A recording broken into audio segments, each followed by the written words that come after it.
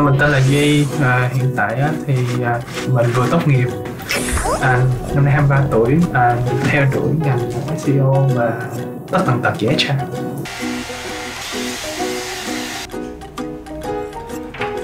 Có con thỏ nè, đó, con heo màu hồng nè, đó. Trước đó là tụi mình có quen biết khoảng 4 tháng.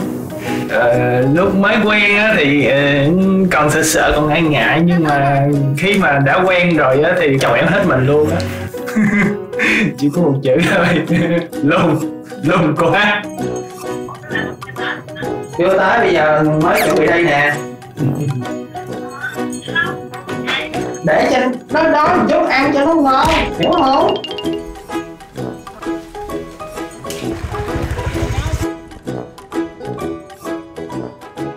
Hello, mình tên Phi, đây là 21 tuổi, đây là công ty Ricechanneltv. Đây là bạn trai của Phi, tên là Lê Quang Duy. Hiện tại thì hai đứa đã quen nhau được là 2 tháng 4 ngày. Còn ấn tượng đầu tiên khi gặp Duy đó là Duy rất là bánh bèo, rất là gái tính, rất là nữ tính.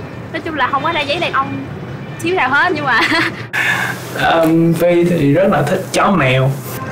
chó mèo mút kìa, không ăn bún bê, không ăn pizza hết, không ăn pizza in. Wow. Double check. Có pasta không? Có không?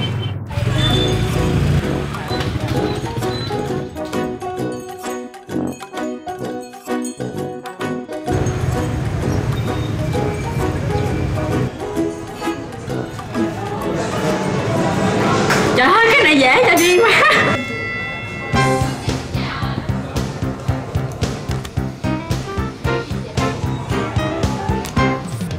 Tính của Vi thì có một cái là cho nhiều, cho trước, rất là chân thành, đối xử rất là tốt với bạn bè.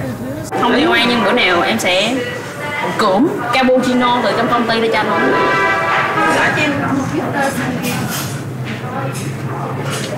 Anh hỏi cho em. Yeah. Một trong màu đỏ. Wow, đều là viên kỳ. Tại sao lại gọi cái món này cho em vậy? Tại vì anh nghĩ là khi mà em ăn cái đó thì em sẽ ngán, em cần cái này để em uống. Có ga hả? Nước có ga cho dễ tiêu. Wow. Tại sao Phi lại chọn món này? Thứ nhất là cùng idea là cái gì đó phải uống có ga thì nó sẽ đỡ, bây giờ ăn fast food nó rất là ngán. Cái thứ hai là biết Duy ghét scramble. Hai cái flavor hôm qua đã uống là honey với là apple, là ông nó muốn nhận ra rồi.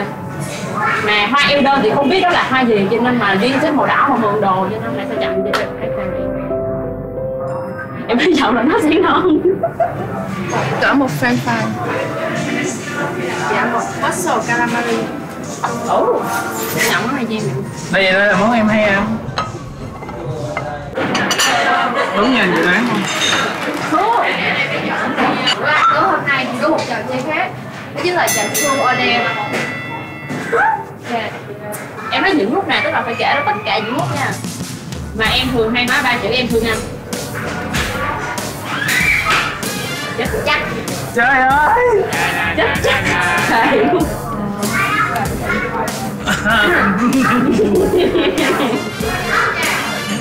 Buổi sáng trước khi đi làm.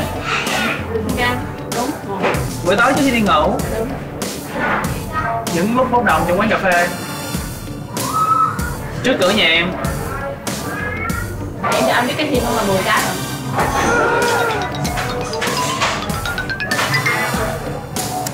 Trên mạng xã hội. Đằng sau xe.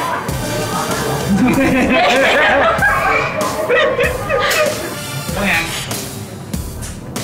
Ủa có hả? Không biết anh nói để. Không. Đi. Lúc anh ôm em. Nói chung thì anh sẽ đeo. Lúc anh nói anh thương em.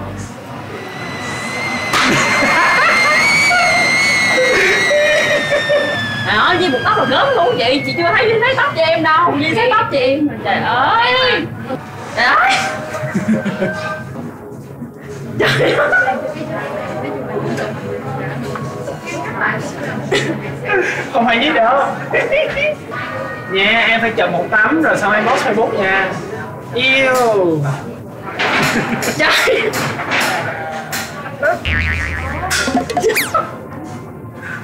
Tóc đẹp nè, món đêm lấy này em đêm cưới.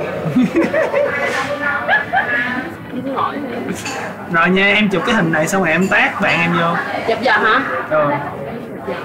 Trời ơi, không tin được. Bằng chứng sống. Yeah.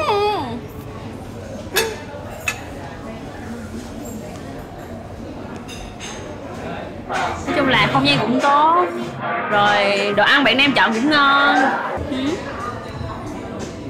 Không kiên suất đó là cả hai đều thích. Cái thứ hai là món cá hồi là bởi vì cái hôm mà 20 tháng 10 á là một đứa thì gọi pasta, còn một đứa thì gọi là cá hồi, và y chang cái món hồi nãy mà gọi cho Duy, nên là mới gọi chọn cho Duy cái món đó. Với lại bình thường á mà Duy đi ăn á là Duy sẽ chọn những cái món rất là quen thuộc, nên là muốn đổi món cho Duy một tí nên sẽ chọn những cái món mới cho Duy. Cảm giác hạ dạ lắm. Hạ dạ cực kỳ luôn. Vi thì hay ăn hiếp mình lắm, kiểu nói thì mình nhịn thôi, thì con trai mà, với lại cũng chiều, Vi hay nhõng nhẽo, thì với người khác thì ở ngoài thì ngọt vậy thôi, nhưng mà vui vậy thôi, nhưng mà Vi thì rất là thích nhõng nhẽo. Cả hai bên bắt đầu từ tình bạn đi lên thì đã quá hiểu nhau về ở mức là tình bạn rồi. Còn về mặt tình yêu thì đủ 2 tháng mà ngày nào cũng gặp mặt nhau, ngày nào cũng đi ăn, ngày nào cũng đi uống và trao đổi những cái vấn đề về công việc, cuộc sống này nọ, thì cả hai hiểu nhau tới cái mức có thể là gọi là 80%.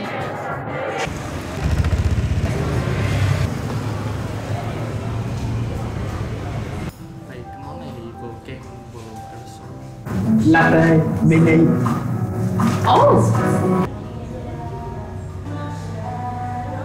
Yêu cầu người thua Wow. Tại vì chỗ trên người đi cái gì cũng giống nhau chứ.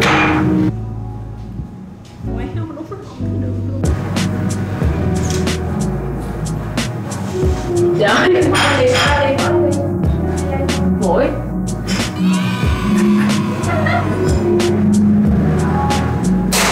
Râu. Trời đất ơi, cái này là ở đâu vậy?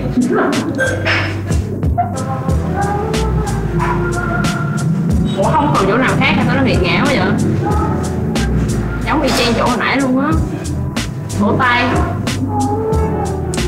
Biết rồi. Thấy gì không? Không thấy gì.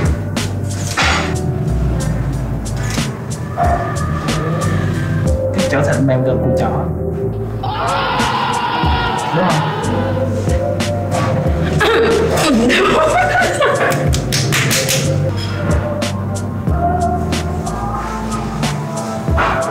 Trời được cái đúng được không? Bàn tay. Sao rồi? Môi.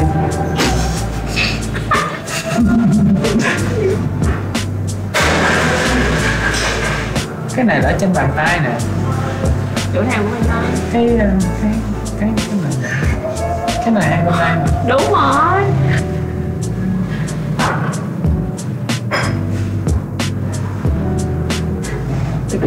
Cái chỗ này của Chỗ này là gì? Chỗ này của tay không? Ừ. Sai rồi. Đây. Làm cái cố luôn. Thôi đúng cười ghê thôi. À.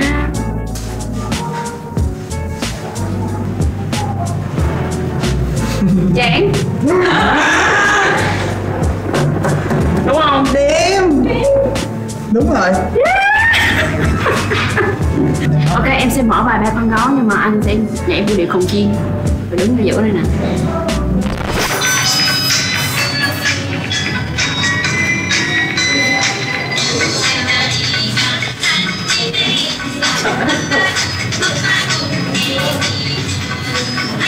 Ủa em muốn vũ điệu cồng chiên nó đẹp lắm mà. Vậy phải không? Tuy thì có cái là trong mối quan hệ á rất là cố gắng cho cái mối quan hệ của mình. Bản thân mình cảm nhận được những cái chuyện mà vì là cố gắng là làm mới mỗi ngày, khoảng 60 mấy ngày yêu nhau á, thì mỗi ngày là một cái gì đó khác nhau. mỗi ngày là mình biết được thêm đối phương của mình. Mọi người hãy tải và sử dụng app Foody. Và đừng có quên là subscribe cho Ricechanneltv trên YouTube nữa.